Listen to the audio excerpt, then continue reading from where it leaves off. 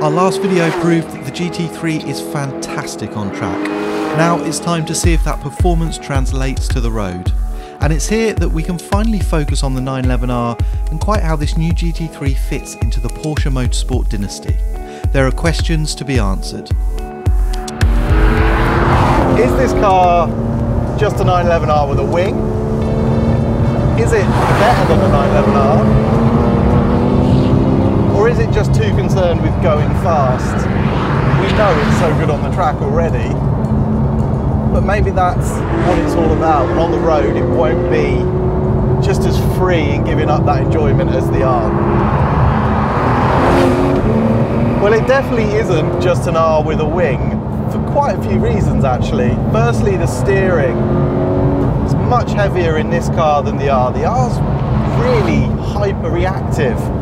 I think just like on the track, it's the engine that really separates this car again.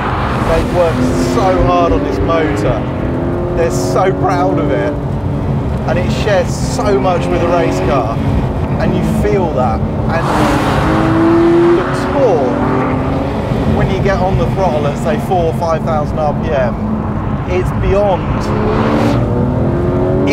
the old 4-litre engine. The character of the top end of the engine, you get the change earlier, so you get that real scream from just over 6,000 instead of like 7.5, I think it was before. So the engine's better. End of. The engine is better. For me, the way the chassis works is better too. I would rather have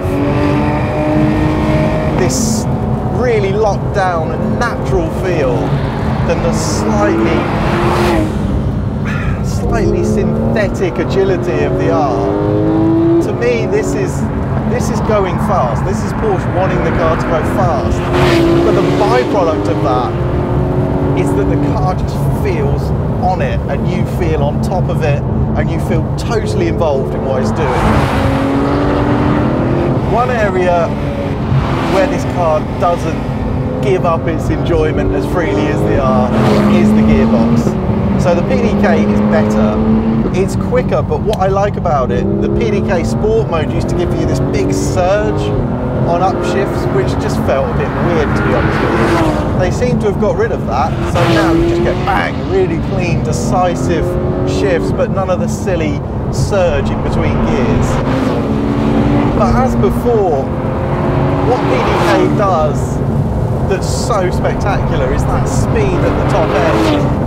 And that means you tend to drive always looking for that, so you don't actually enjoy the torque until you sort of slow down and start to think about that mid-range, which is so nice. You're always searching for this top end, which means you're always travelling bloody fast.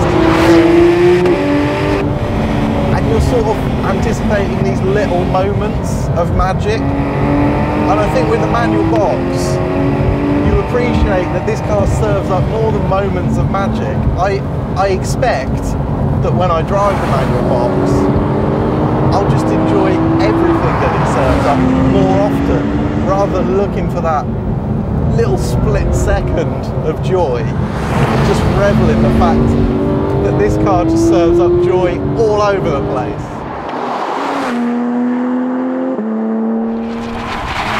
We couldn't have done much more of a comprehensive test, could we? We've mucked about on track and found out this thing has so much balance over the limit. It's brilliant.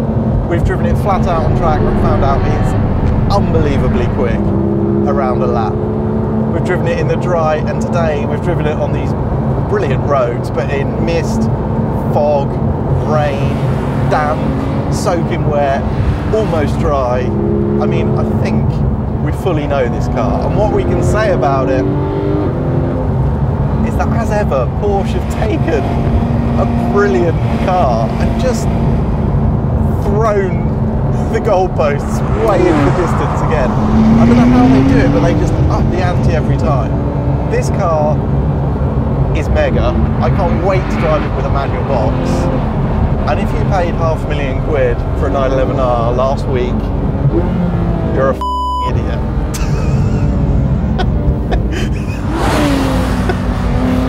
Probably front end on that. Of course, nothing is quite that black and white. The R remains a fantastic car and a collector's dream. But to drive, the GT3 for me has it covered. Such is the relentlessness of the 911's evolution.